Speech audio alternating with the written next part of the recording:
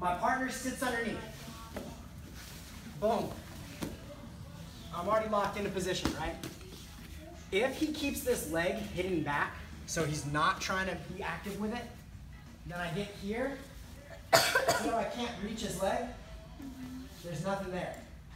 So then a lot of times it is easier to sit to my side and get the finish that way. I have that one in the playbook, but more often than not, when we're here, see how he came up and he tried to lock up my leg, and he's like getting on his side, like he's gonna come up and take my back. This is what's gonna happen more often than not, so I just fold behind and catch. Once he goes to that spot, which most of the time, if you just hold them there long enough, they'll try it out of sheer boredom, then I lock it in place and then they can't leave again. So that's what that top leg is doing. Once you realize that that is a trap, you can't leave the trap anymore. I gotta shut the door. But if that leg is not there, I don't have to force it. There's about a million other variations I can try to go to, okay? I won't kind of go down the list because we're gonna get a little bit into the upside down if we're not done. So that's it. Last thing we're gonna talk about today. We're gonna talk about how I finished the guillotine from the mount. We talked about knife hand finish, right? My number one finishing variation, positionally, number one finishing position is the mount. Is there anyone in here who feels like it's easier to hold side control than the mount? There's a lot of people that I hear say that, right? So it comes up consistently, especially for newer practitioners or those that have wrestling backgrounds. They're like, man, I like being in side mount better. Or if it's not easier to hold, they find it easier to submit, right? When you get to the mount, you typically put your hand in the gi and then start setting up that like Jiu-Jitsu 101 combination. Threaten the choke, they defend the choke, that raises the elbow, we bring the elbow up, we start working towards the S-mount armbar, and then everything goes from there. When we take away the gi and there's no choke to set up, we're typically just trying to like wedge their elbow up so we can get into this armbar position, and sometimes that can be a tough proposition, right? So I see a lot of people struggle with this, and for that reason they're like, oh man, if I run out of ideas on the mount, I just dismount to side mount. Makes life easy, now I have more ideas. So one of the features of the mount is as Chris is down, we're gonna be centered up, spine on spine right now. So, no one has anything at this moment. You can even make sure your feet are even wherever they're at. Good. Chris is completely even, I'm completely even. Everything's moving in unison. Which side is Chris forced to go to first? Either side he wants, right? Because everything's even. So which side do I have to be prepared to defend? Both. And that's a lot of pressure on me. I don't want to have to think about the fact that Chris has limitless options. I want to take him down a very set path where I've seen all the defenses and I've seen all the counters and I have an answer for every single one of them.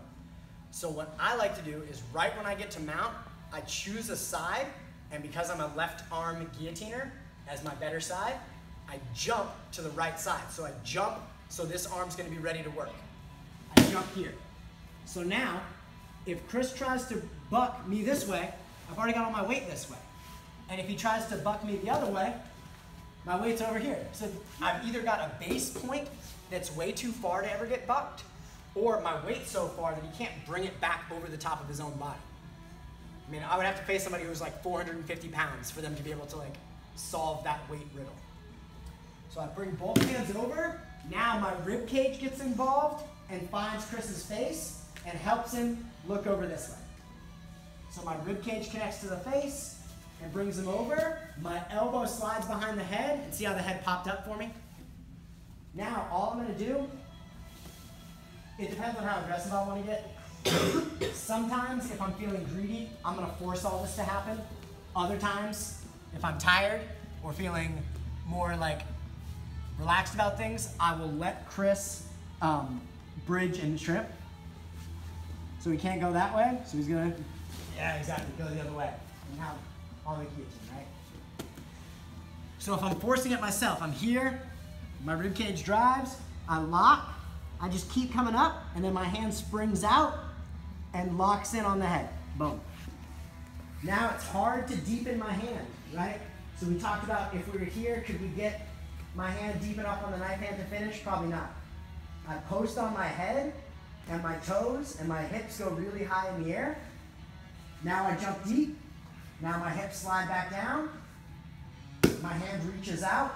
I drive off my toes and bring my hips to my hand. And that's the finish. Anytime I'm on the mounted guillotine, you see some variation of this, typically for me to get all the way deep to finish. Here, drive across, drive up, lock in place, drop down. You can see in that case, he's grabbing my hand, it doesn't matter. Got all my weight. You know what I mean? This is the benefit of being on top in grappling. Got all my weight to work for me. Both hands to the side. Rib cage slides, elbow lifts. Now my arm's free to work. It just snaps into place. Bang. My hips clear up and out of the way so my arm can get deep. I can get as deep as I need to. Now I drop in. Then I drive.